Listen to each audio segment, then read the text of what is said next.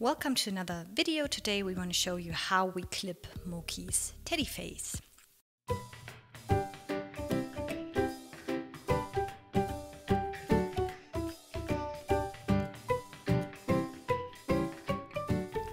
Well, how do we start? First, we brush the entire head properly. It might seem a little rough, but I promise you it's not. We have been brushing Moki daily since he was about 9 weeks old.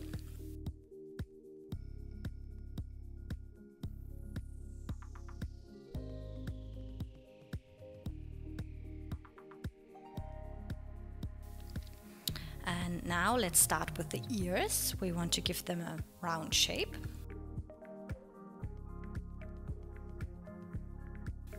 Here I use straight scissors, but actually a curved one would be even better. With my left hand I feel where the ear ends, because we absolutely do not want to cut into it. And then just cut the hair in a round arch. You can brush and check in between to make sure that you didn't miss any hairs. And here you can see exactly where the ear is. My thumb is right on the edge of the ear.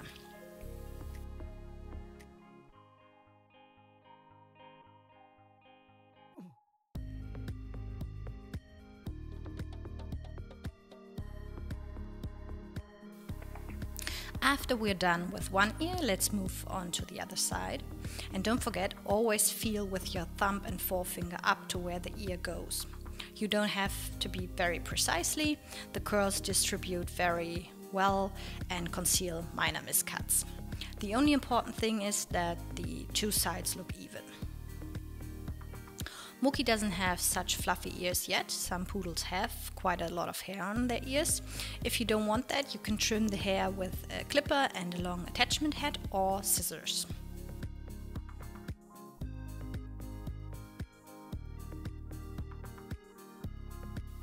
It also makes sense to shorten the hair on the underside of the ears, because it always gets very warm there. You can remove the fur with a clipper or scissors.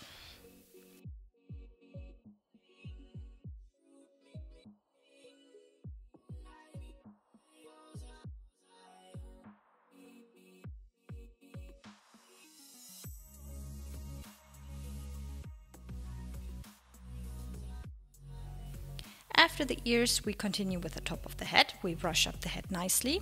It is important to brush in all directions, with and against the grain, to make it look like a little afro. We use the straight scissors to take a little length off. And for this kind of teddy cut, there has to remain a lush crown. So the rule here is less is more. First, just cut a little and see how you like it. Now brush again.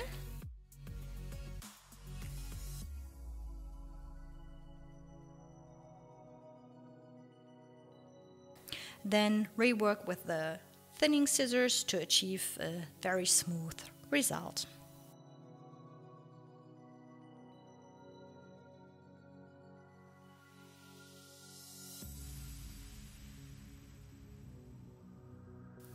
Moki is actually doing much better now than in the beginning. Back then it was almost impossible to cut his hair with the scissors. We had to use the clipper, and that didn't look very good. But now it also works very well with scissors.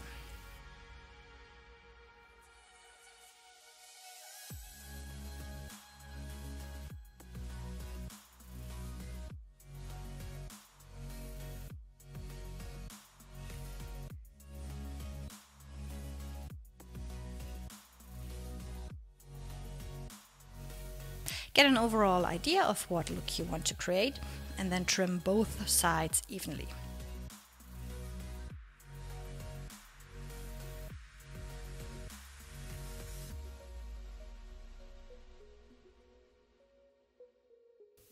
Work very carefully here, because the tongue could snap out suddenly.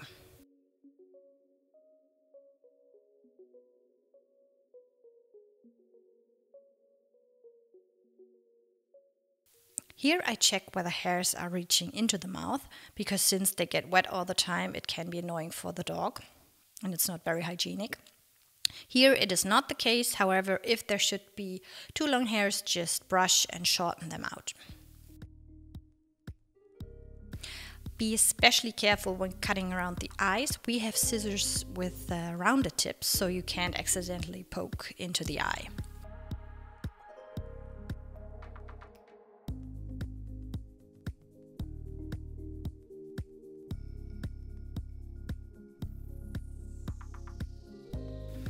Also trim the fur on the sides of the ears, because it only gets warm there anyway. Besides that, the ears hang down, so you wouldn't see these hairs anyway.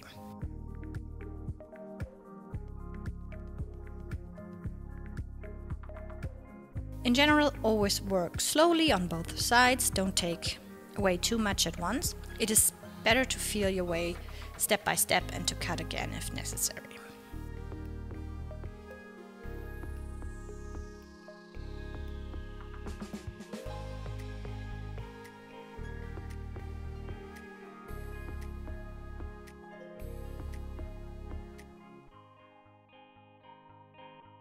You can see that we're doing it outside on the roof terrace because doing the teddy cut can be quite a mess. My t-shirt is full of hair too, so if the weather permits, we cut Moki's hair outside.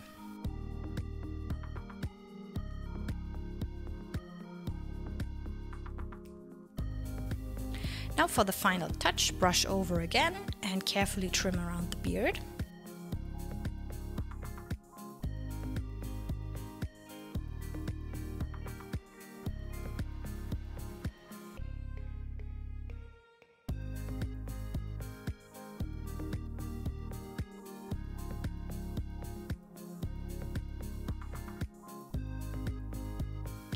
After that, brush the beard under the chin again.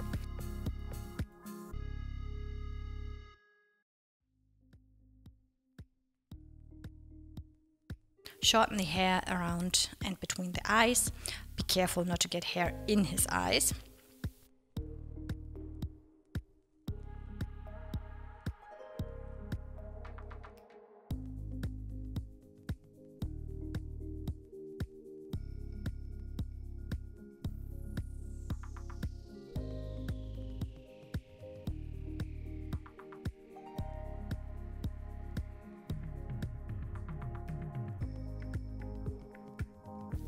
Work very carefully on the nose. I always hold his little mouth tightly so it can't snap open.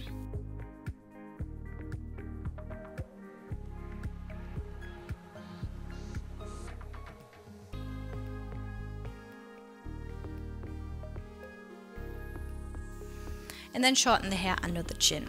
You can use straight or thinning scissors, whichever works better for you.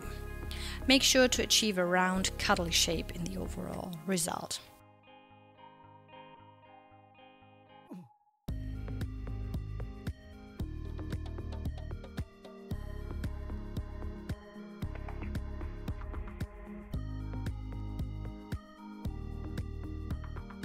Now we're almost there. Rebrush again, check, and do the small finishing touches.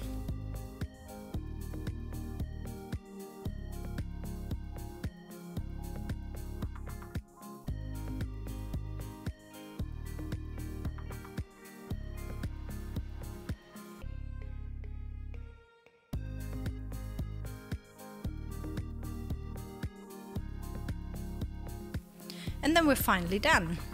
Here Moki says thank you. You're welcome, Moki. And now we want to introduce you to the equipment we used. We used the Mosa Max 50 clipper with a 1mm shearing head. And there are also two attachment combs coming with it in 6mm and 13mm. We use it for the body and legs, and there is also a bottle of oil and a small cleaning brush that's coming with it.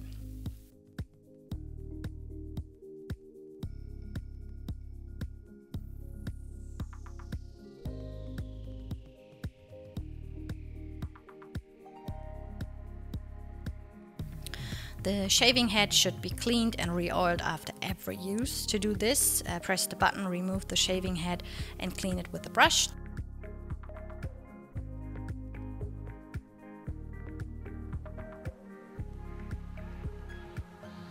Then apply the oil to different spots.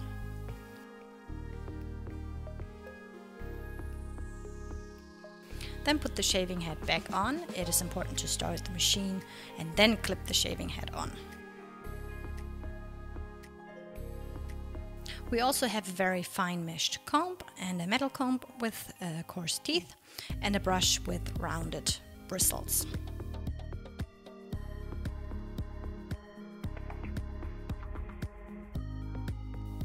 In addition, we use thinning scissors and straight scissors with rounded tips. Curved scissors that already give the round shape would also be great for the teddy cat. We hope this video was helpful.